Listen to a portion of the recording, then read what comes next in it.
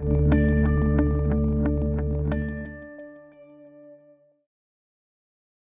money is a form of government debt. Why do you buy government debt at all? Well, because you think you're going to get paid back.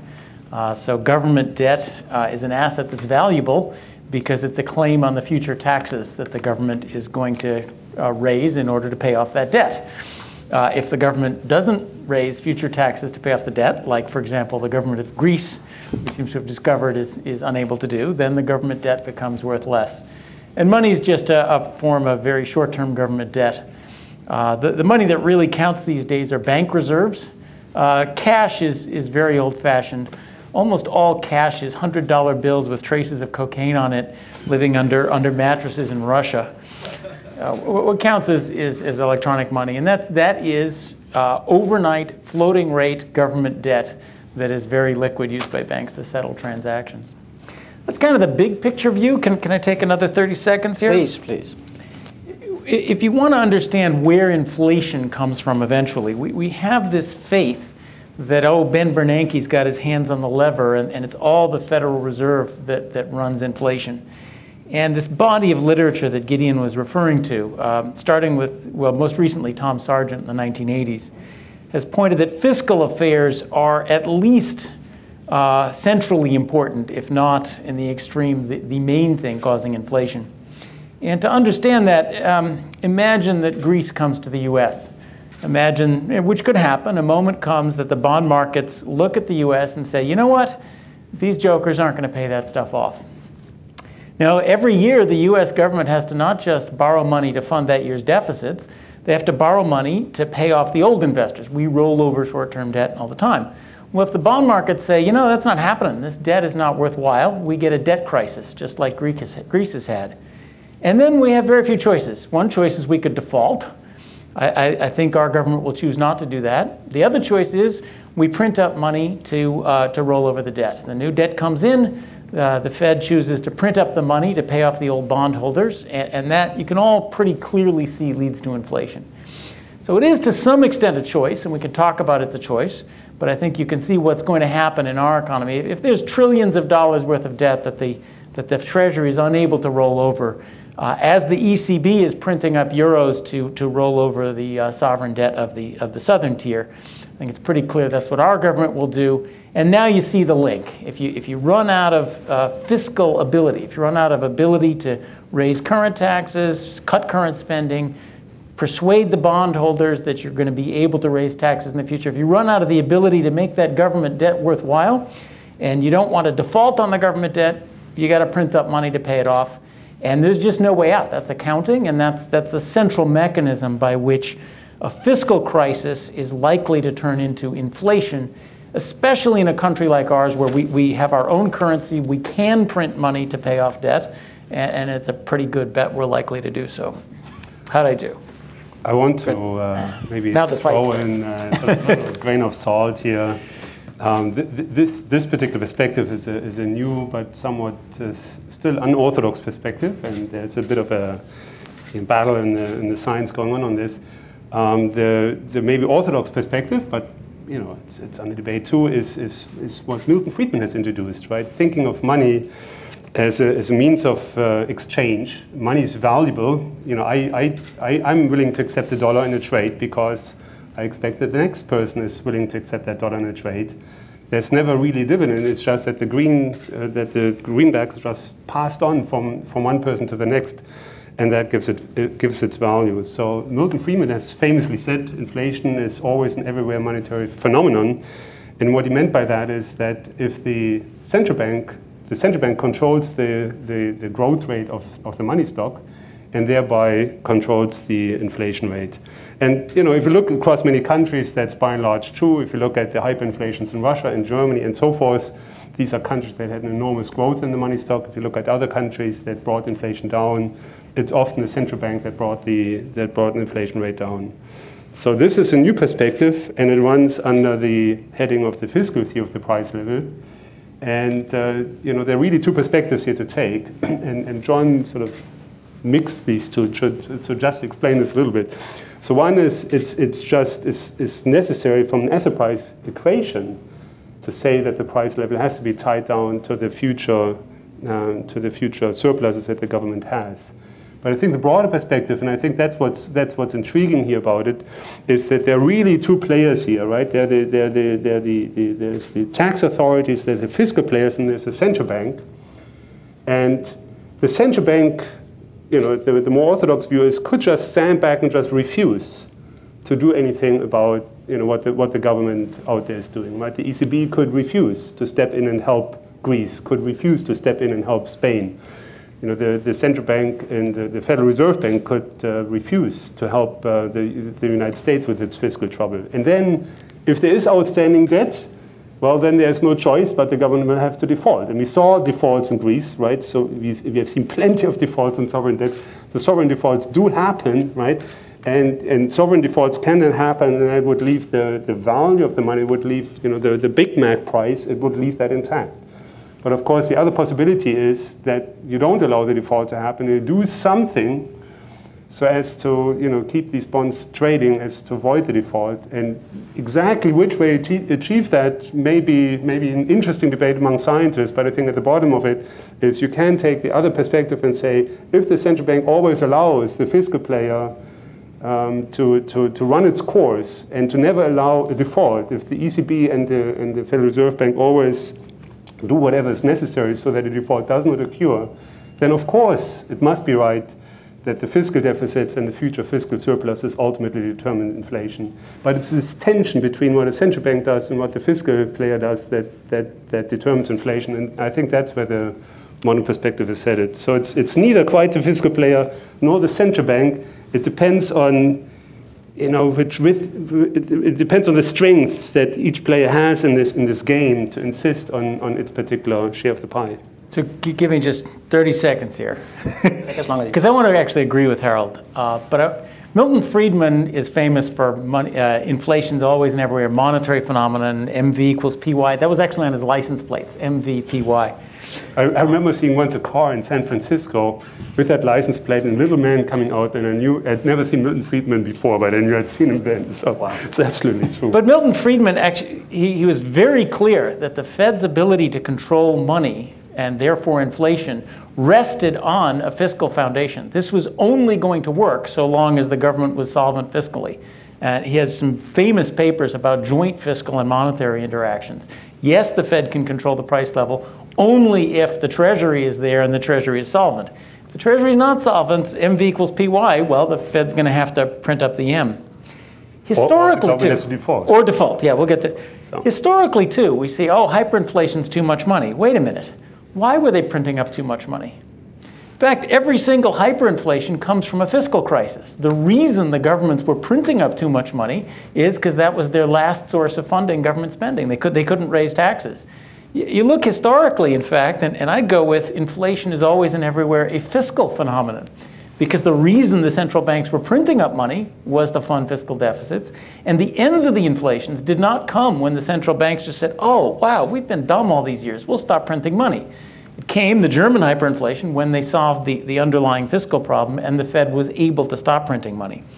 But let me agree on default. The fiscal crisis, the crisis comes, your choice is inflate or default. And in fact, I'd like to see more default. I'm really a hard money guy. I would like to see no inflation. I'd like to see a price level target. And the only way that's going to happen is if we agree government debt will get defaulted on rather than printed, that money will be printed to inflate it away. So that is the fundamental choice. And the fiscal theory business is conditioned on the idea that we live in an institution where it will always be inflated away and not defaulted on. And maybe the defaulted on is a better institution. Great. Well, you touched on a lot of things that I was going to ask, but there's still some. There's still some left. Well, there's a lot more left, so don't worry. Oh, there's lots left. Yeah. Or you can just let us go. Sure. I was going to ask. You talked a bit about policies. Value of money is determined to a large extent on what people expect to happen in the future, what the government is going to do. What are some sensible ways a government can manage these expectations to ensure that money is relatively stable over time? What are some things that have been tried in the past and how have they worked? And what do you think maybe should happen in the future? on the Harald? This is an excellent question, and it has so many facets. So let me start with one, which is which we thought was just a Japanese problem, but now it's becoming a U.S. problem, maybe European problem, has been a problem in Switzerland, which is deflation, right? So how do you get out of a deflationary trap? Well, maybe you should explain, why is deflation bad? Right, so why is deflation bad? Well, a modest degree of inflation is actually not that bad at all, right? Because deflation, right? So that means if prices keep going down all the time, slightly, right? If there's a slight decrease in prices, a gradual degree in prices over time, that's wonderful. You can put your money in your pocket. Compare that with a high inflation, right? If there's high inflation and you put money under your mattress and you take it out a year later, it's worth a lot less, right? In a slightly deflationary regime, that's not so bad. You can put the money under your mattress, take it out a year later, and you actually earned interest on the money, as it were, right? I mean, it doesn't matter whether you put it in your savings account on the cash.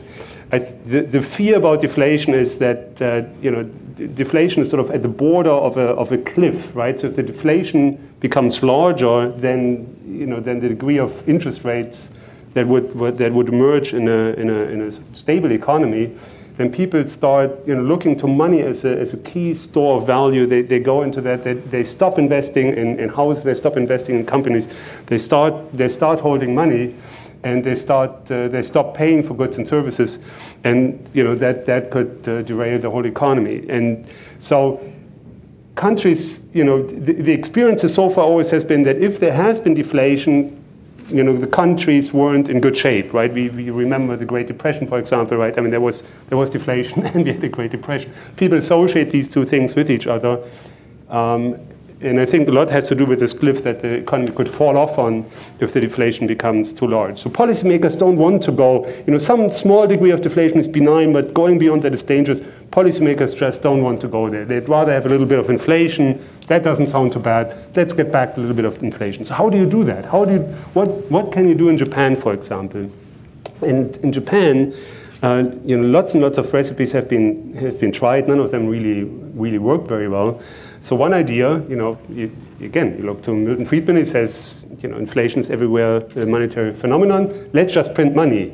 Well, that doesn't really help, because if money, as you described so nicely in your slides, if money is an exact substitute for bonds, right? People just get rid of bonds, hold the money, and then at some later point, they will just swap it back. So the money will just, at a deflationary rate, will just be siphoned off by the population. They will just hold it, and you really don't solve the problem at all. So Michael Woodford has proposed, and I think that's maybe one of the most interesting suggestions there, to commit yourself to return to a certain price path in the future. So that means that you may not be able as a central bank to do much about the deflationary path for now, because people are really indifferent between bonds and money.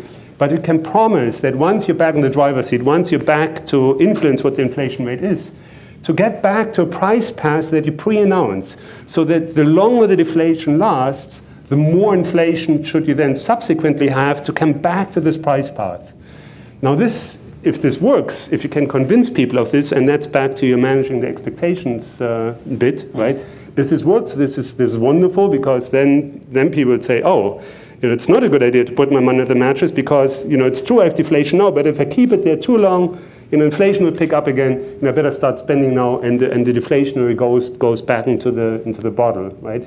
It's not foolproof, but among the many ideas of how you could stop the deflation, this may be one of the most interesting things. In fact, if you read the Wall Street Journal this morning, there was a little debate about Ben Bernanke talking about an idea of Mike Woodford. Mike Woodford admonishes the Fed to commit itself to inflation.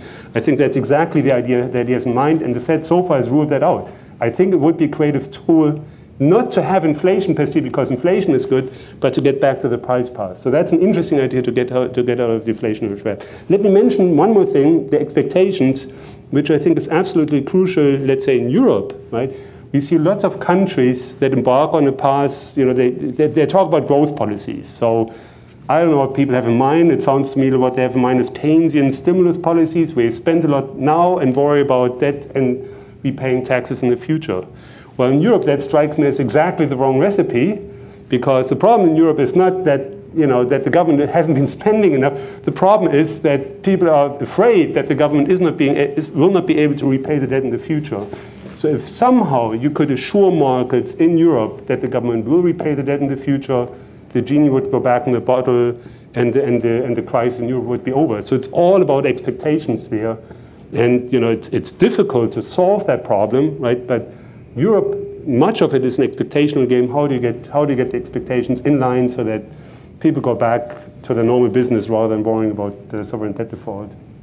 Do I get a couple words? Of course. So expectations matter. This is really the important lesson. It's what we shouldn't call macroeconomics. We should call it intertemporal economics. It's about today versus the future, and what people think is going to happen in the future is what matters crucially. That was the revolution in macro in the 1970s that got us away from simple-minded Keynesianism. And so thinking about what do people expect and how do things affect people, what people expect is the important way to think. Now, let's answer the question. You said those horrible words, managing expectations. And let's think about just the kinds of policies we're talking about. What's going on in Europe is throughout 2 years of an obvious solvency crisis, the European leaders have been taking this as a job of managing expectations. Oh, we need a big announcement to calm the markets and to bring down their expectations. There's as if you could manage them the way you try to manage your 5-year-old kid's expectations of desserts with promises. Woodford, says, okay, what the Fed needs to do now is make a big announcement about how it's going to have a lot of inflation in the future. But wait a minute, we just talked about how the Fed is completely powerless, how Treasury bills and money are exactly the same thing. So there's nothing the Fed can do today to affect anything. So what it's going to do is make a big announcement about how in the future it wants inflation to be high. Okay, if inflation isn't high, what are you going to do now? You're just as powerless in the future as you are now. Teddy Roosevelt said, speak softly and carry a big stick. This is the advice to speak loudly because you have no stick. Well, the markets are going to figure out you have no stick. So managing expectations by sort of making announcements about what we want, it's interesting because it kind of works in the models. In the model, the Fed says, okay, we want inflation to be 3%, and everyone says, yes, sir, and inflation goes to 3%. But I wonder, spend any time with real people, so maybe the Fed is so credible and believable and so forth, but we've all seen deficit forecasts. When was the last time the government published a forecast of here's what the deficits are going to be for the next 5 years, and you did anything but use that paper to start your charcoal grill? Right? We all know that's completely meaningless. Why should people believe Bernanke any more than they believe the Treasury? Well, and for good reasons. They shouldn't.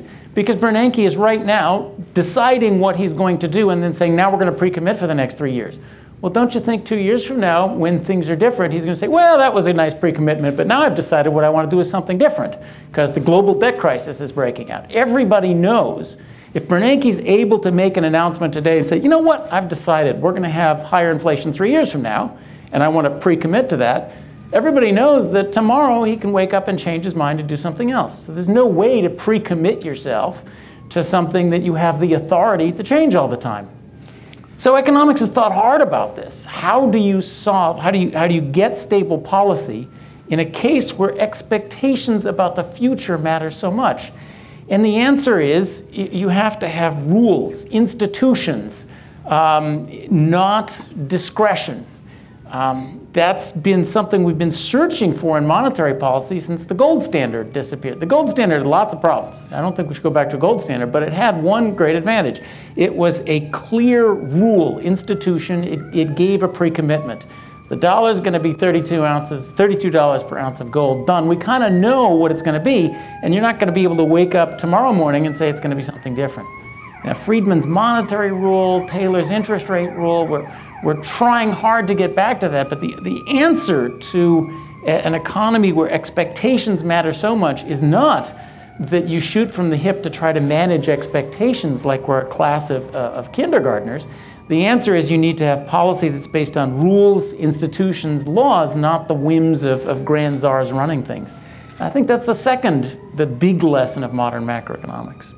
And I should just point out there's complete agreement here, right? So I said, if people believe this, but this if that's a very big if, right? And there's no reason for them to believe it. People are smart, right? You just can't go out and give a nice speech and imagine people believe it. It doesn't work like this, right? We are distrustful of politicians for good reasons, as John pointed out. So unless we put credible rules in place, we don't even have a chance. And even if we try to put, rules in place that look credible, right? They will be violated too, right? So just as a reminder, right, when the European Monetary Union was formed, there was a Maastricht Treaty.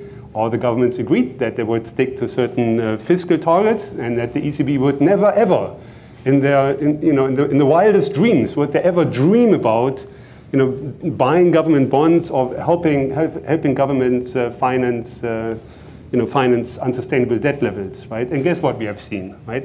And now Merkel is proposing new fiscal rules, right? The moment she proposed them, everybody said, that's fine. Then Spence said, yeah, we agree to, but by the way, this year we are breaking them already, right? And, they didn't even wait until the ink was dry on their paper. So it's super hard. So managing expectations means you really have to put up, you really have to deliver, you really have to do things so that people have good reasons to believe that the things that you're promising will come to pass.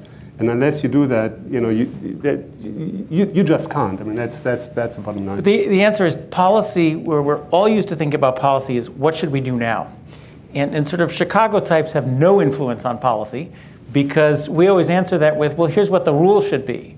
And they don't want to know what the rules should be. So, okay, that's fine, but what should we do now? Well, if you have the option to say what should we do now, then there's no way you can ever pre-commit yourself and have any statements that make any sense about the future.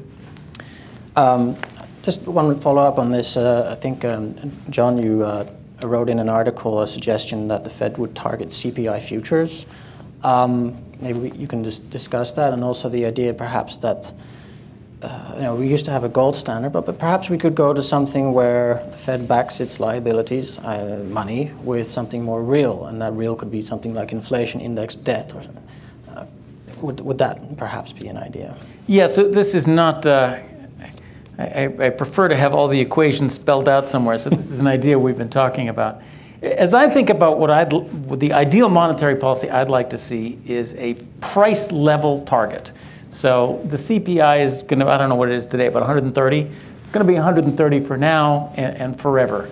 Sort of in the old way, there was a gold standard target that the dollar was worth so much gold. Well, we can't do that for all sorts of reasons I don't want to talk about.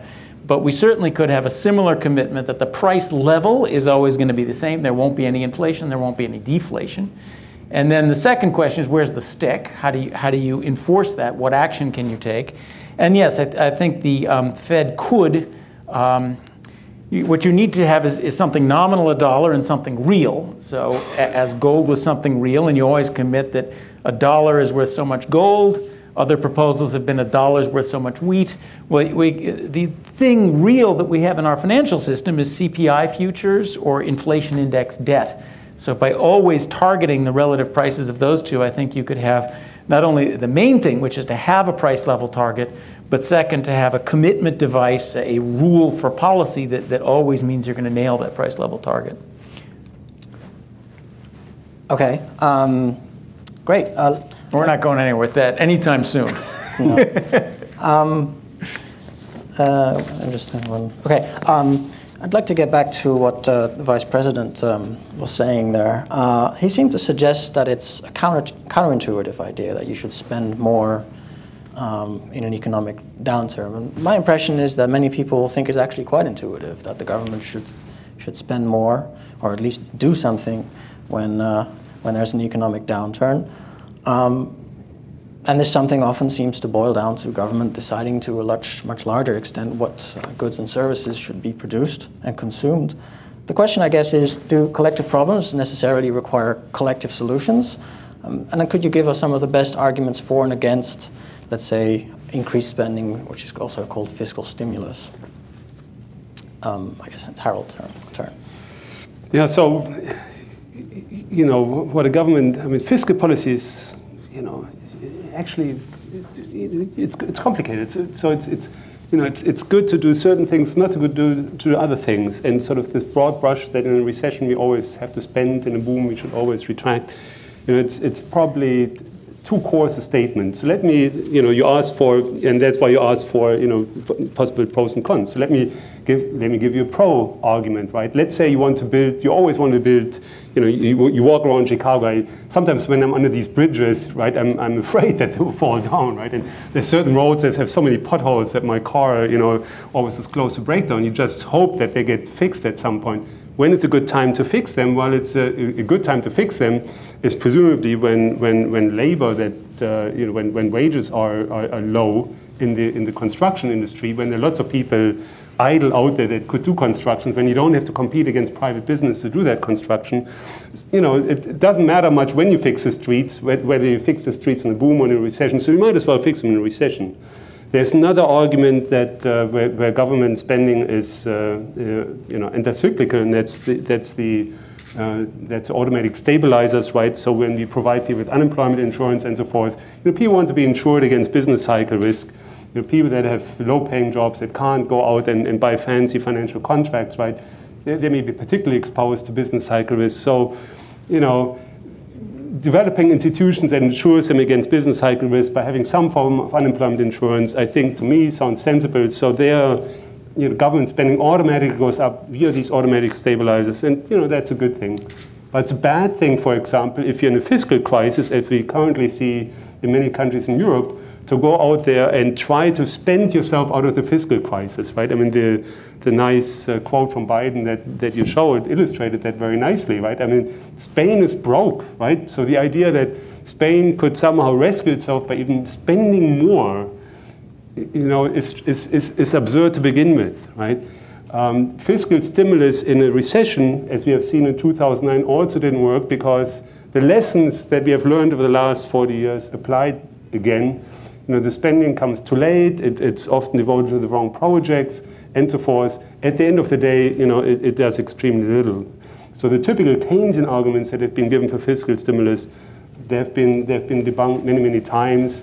You may be getting, a slight fire, maybe that looks good for a short period, but you're going to be, having to worry about the resulting debt problems and tax problems down the road. So, I'm sure John has. A couple. I'm sort of just going to cheer Harald a little bit and say the same thing in different words. There's this, should we do something? Or object to that language. An economy like sort of a human patient, if it's in trouble, you might want to, fix the problem. So number one might be let's diagnose the problem and fix it. The stimulus thing has all of Keynesianomics has a remarkable one-dimensional view of economic prosperity and decline. No, it's all about spending. It's too much spending or too little spending, that's it. It's sort of like no matter how much, what you're sick with, it's, Uncle Bob's magic elixir, which is going to fix you. And, you got the gout, we'll give you more of it. And you got something else, just, the magic tonic of spending. It's not how economies are. We had a recession because we had a financial crisis. And a lot of things that the bailouts I didn't like so much, but a lot of things the Fed did to address the financial crisis affected the financial problems. If you just become, it's just too much spending, that seems like kind of silly. Similarly, Greece's problems. So Greece's economy is going down the toilet. Is that really because its government isn't spending enough? We know lots of other things that are wrong. Greece's economy, Detroit's economy is in terrible shape. Is Detroit's big problem that its exchange rate is too high, or is its big problem located in lots of other places? Greece, we know, it's full of these structural problems. The whole economy is the sand in the gears and just sort of pouring more gas down. It doesn't address the problem at all. But let's talk about stimulus itself. Like Harald, I want to clarify what the question is. The proposition is not that in recessions governments should not run deficits. Of course they should run deficits in recessions. For the same reason that, if you lose your great jobs at Morningstar, that doesn't mean you should stop eating. You dip into your savings for a while and go, try to look for another job. And governments are the same way. The incomes are volatile. The spending, we can debate if the level's right or not, but given the level, it should be fairly constant. That means you're running deficits in recessions. And as Harald mentioned, recessions could be great places to do positive value projects because the construction workers come cheap and so forth. The issue for fiscal stimulus is whether above and beyond all that, if the government borrows $1 and spends it, does that make the economy $1.50 better off? No matter whether that spending is useful or not. So forget about roads and bridges. In Keynesian economics, if the government borrows $1 and spends it on something that ends up on the bottom of the ocean, totally useless spending is fine because that raises GDP more than $1.50. Is that proposition true? And that's where I think what we're saying, no, that one isn't true. And the answer is quite simply because there's a budget constraint. That money has to come from somewhere. That is not manna from heaven. If the government borrows $1 from you and spends it, that's $1 you do not spend. And it just doesn't work to raise GDP. Now let me be a little bit of a heretic. In some sense, fiscal stimulus can work. Yes, you heard it here. How? We were talking about Japan and Japan's problems with why it is that showering money from helicopters seemed not to increase demand in Japan. Well, because money was, the way they did it, money was government debt, and everyone said, fine, you're increasing your government debt, that means you're going to pay it back in the future, so it has no effect. The way to have monetary policy create inflation is you have to persuade people that you're not going to pay back the debts in the future. So Keynesian stimulus is about borrowing money and you are going to pay it back in the future. That's supposed to have an effect. The way you have an effect is by borrowing money and making it clear you're not going to pay it back in the future so that people get rid of this money like a hot potato. Now, it does create inflation, and I'm not saying creating inflation is good, but if you want to create inflation, you have to do it by fiscal stimulus. And the tough part is convincing people that you're absolutely going to be irresponsible and never pay this back. So fiscal stimulus could work in the sense of creating inflation. In fact, the fiscal theory of the price level says if you want to create inflation, you have to do it by fiscal stimulus. It's just awfully tough to do. I guess also there's this idea that if you increase the debt level, if the citizens owe it to themselves, there's no problem, right? We owe debt to ourselves, so there's no issue. I guess one problem with that, what are the problems with that? I can think of one maybe is that you have to raise taxes. The other thing is that whatever activity was stimulated by that spending, that activity could have been something else. So the question becomes, who is directing economic activity? Is it the government or is it an individual? Any comments on that, or just pure agreement? No, I think I mean, we need more on this one. There's probably right. There's probably too much agreement here. You just I mean, it's what John pointed, right? I mean, you have to find out what is it that what is it? Is there a reason that private markets can't do something where the government has to step in and do something? And even among ourselves, we often fall into this trap. So I just have to give you the story. So one of my teachers in Minnesota was at Prescott. And at Prescott, admonished students often of writing a chicken paper. And I think it shows these words on purpose. So everybody can write a chicken paper, and I'll tell you what it is. So it has 3 assumptions. It says, assumption 1, private agents, households, consumers like to eat chicken. All right. Assumption 2, private markets can't produce chicken.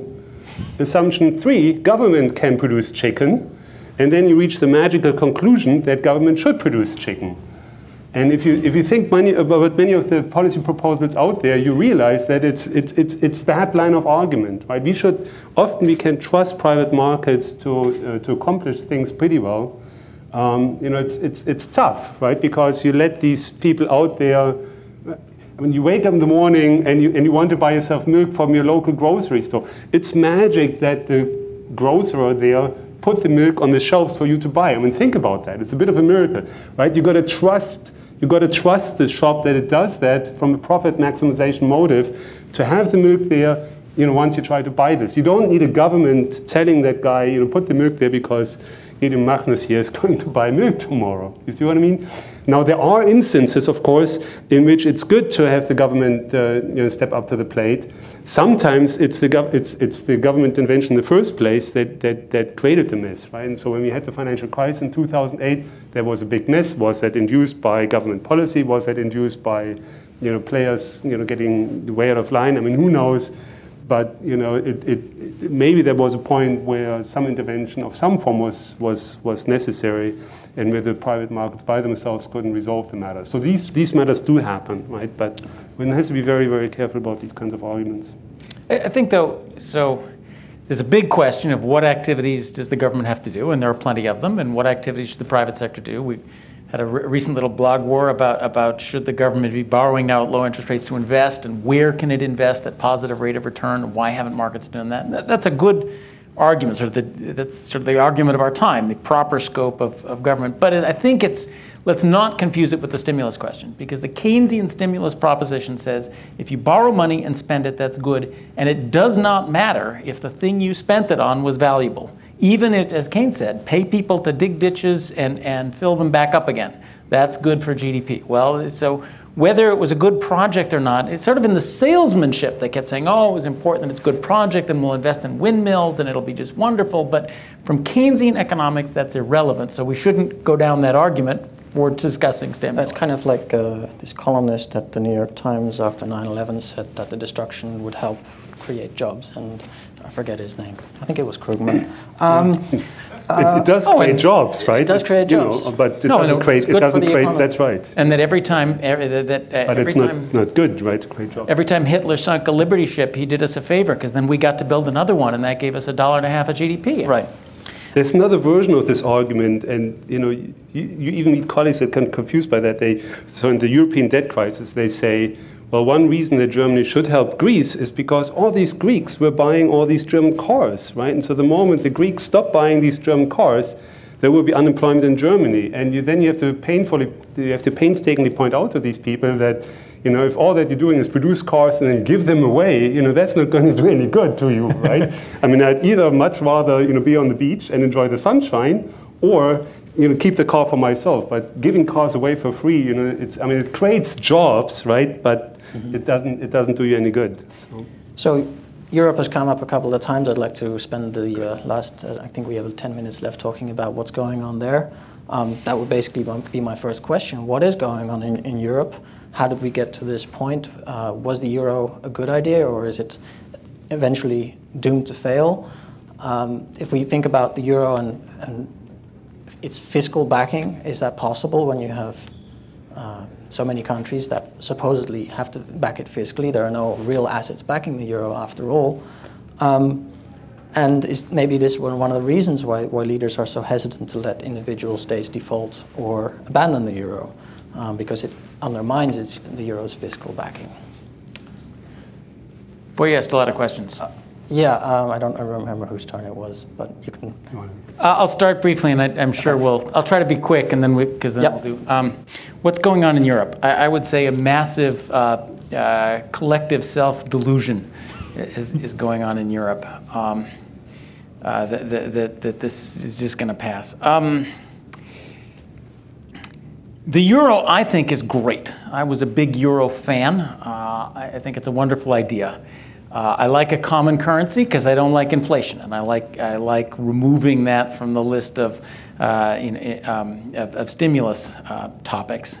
I think it's especially good for a small country like Greece to pre-commit yourself against devaluing ex post. Greece was, back when Greece had the drachma, remember, it was not the wonder of growth and prosperity. It was a country of perpetual inflation, devaluation, poor finances. It started growing when it joined the euro, and probably largely because, in my view, it pre-committed. Here's that pre-committed rules and institutions again. Pre-committed, look, we're issuing debt, but we're not going to be able to just inflate it away this time. It's going to be a really painful sovereign debt crisis with default and God knows what. And that's, it turned out that's exactly where it's in. So the euro would be a great common currency with the understanding that sovereigns default. That if you get in trouble, you default. You can also have a currency union with a fiscal union, with the understanding that that currency is backed by all of our taxes. That's what we have in the U.S. because we pay federal income taxes, which is fundamentally what backs up our currency. So I was a big fan of Europe as currency union with the understanding of sovereign default, which is how the treaty was written. And then faced with it, the Europeans didn't want to do it. I think they're going to have to figure out that's their only way out. Currency union with sovereign. The idea of a fiscal union in Europe is not going to happen. They're heading in the direction of basically monetizing the debt. The ECB has either bought so much of it or lent to banks, which in turn have bought so much of it. Europeans don't want to ever see any bank fail. So really, you're going to default on it, Germany's going to pay for it, or you're going to inflate it away. Those are the three current policy choices. I think the only sensible one is sovereign default, keep the currency union. They may try some of the other ones. Leaving the euro will be a disaster for Greece. It will be a country the size of Chicago with capital controls cut off from the world. The right answer, of course, is the fourth possibility, the reprogram the simulator as Captain Kirk did, which is start growing. Structural deform tomorrow morning, grow like crazy, your tax revenues will grow, bond markets will fund it, you could pay off this debt. No one wants to even talk about that one. They sort of will start talking about sovereign default in a currency union, which is the only way out. Unfortunately, the muddled through option seems to be a hope for Germany to pay it off. Germany's not going to pay it off, so we'll inflate away the euro and then break it apart, which will be really sad. So monetizing the debt, would Angela Merkel go along with that, given Germany's... What are her choices? We have an advisor of the Bundesbank with us. So. Well, I advise, I mean, they don't listen to me, but I try to advise them as much as possible. So it's, well, Germany gets so much criticism these days. One has to, I mean, first of all, the euro, and I like the euro too, I agree with John, but the euro has been, political construction, right? The euro was created in the wake of German unification. Germany became too strong in the middle of Europe, so France and other countries said, well, look, you can't be such a large country and essentially run European monetary policy through the Bundesbank. You have to give that up. The Bundesbank has to become a European central bank, right? And then, that was agreed to. And initially, the idea was to make it very much like the French central bank at the time, under the control of some European level, maybe ECOFIN or whatever. And gradually, that was chipped away because Germans were very, very opposed to this. So just as a background, there was a hyperinflation twice in Germany over the last century. And so when you're in elementary school, you learn three things. You learn how to multiply up to 10 by 10.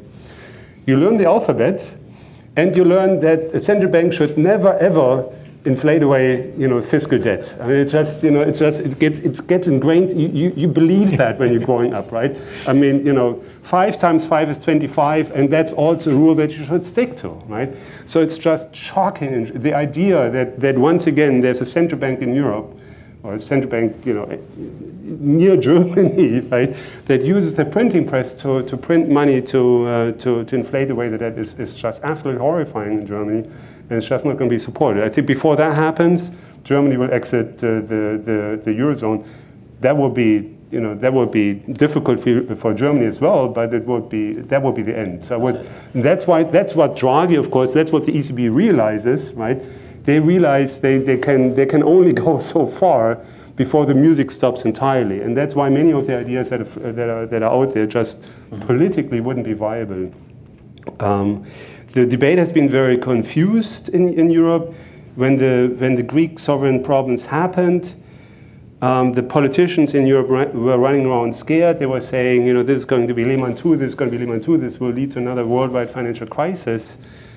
And I was thinking, how, right? I mean, Greek debt amounts to 4% of EU, sovereign debt levels, right? It's not, it's on a world scale.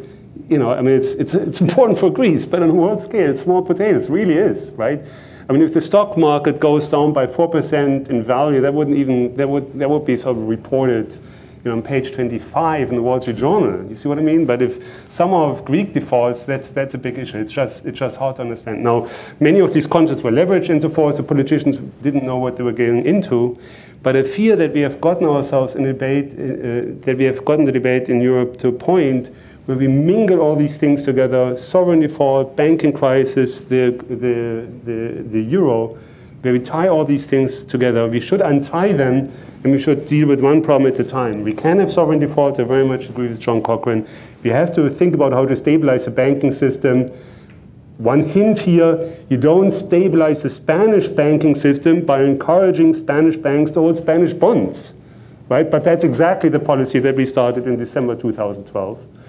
And you have to safeguard the euro as a stable currency. If it's a stable currency, it's going to continue to be used. It might as well be used in Greece. They don't have to exit. They can still use the euro. That's not the issue at all. I think I detected this minor point of disagreement about monetization or not, but John, did you want to add? Well, I think Harald said faced with it, they'll leave. I mean, just in accounting, what are the choices? Germany could pay off all the Spanish, Italian, Portuguese, and Greek debt. Not happening. I mean, Germany doesn't have the money to do it. Germany's got its own, sneaking little debt problems and government spending problems. So that option, it's just too big for that to happen. We can inflate it away, or we can let the countries default. Now, that would have been easier earlier. Those of you who trust bank regulators to be on the lookout for dangers and stuff like that, 3 years going now, and they're still treating sovereign debt as risk-free in banks. They're only beginning to wake up that this isn't such a good idea. And the local regulators have been really pushing the banks to buy up the sovereign debt to solve the sovereign debt crisis. So now all that stuff is in the banking system. So when the sovereigns default, it's not just wealthy investors who lose money.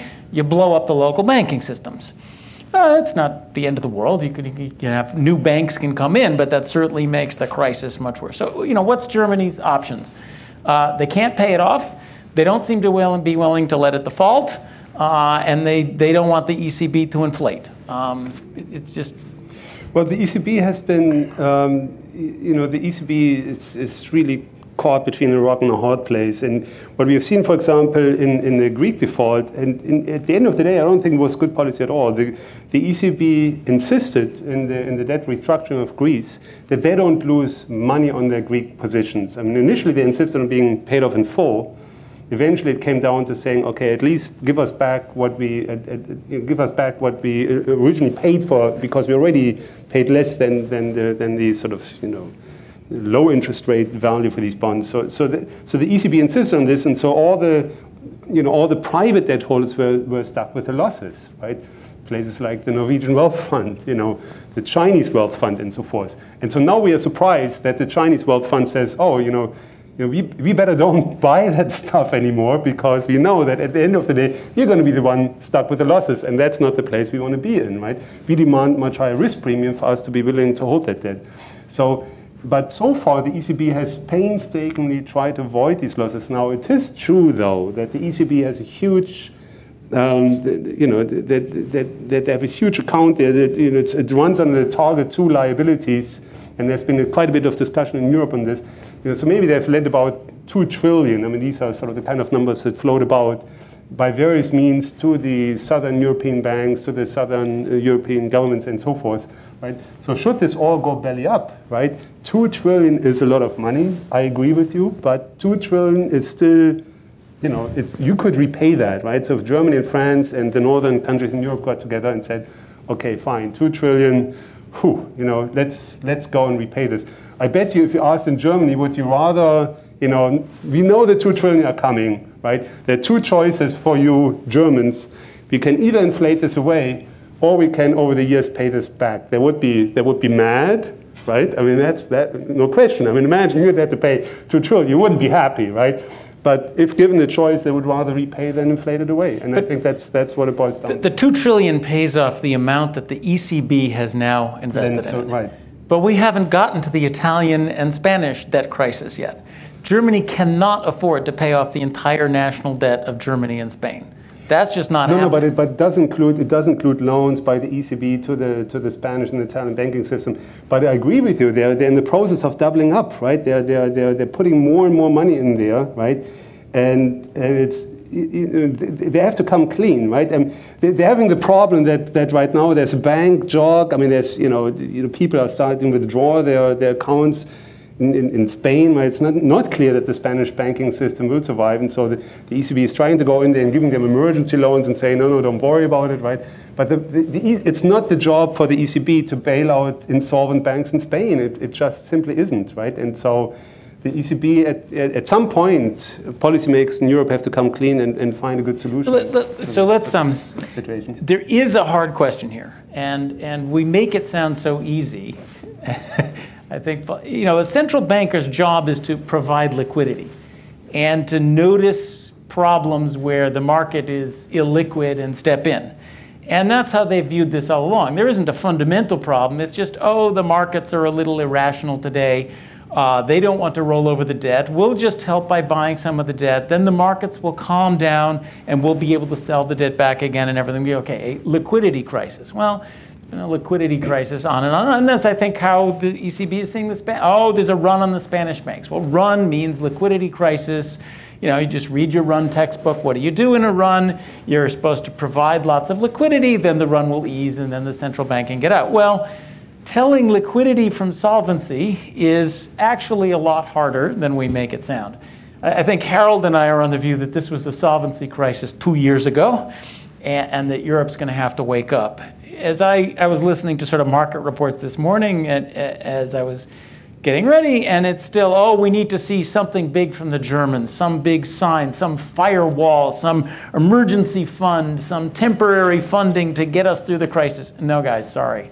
I think our view is we left that world 2 years ago, and the Europeans had better wake up and figure out that that is not the problem anymore.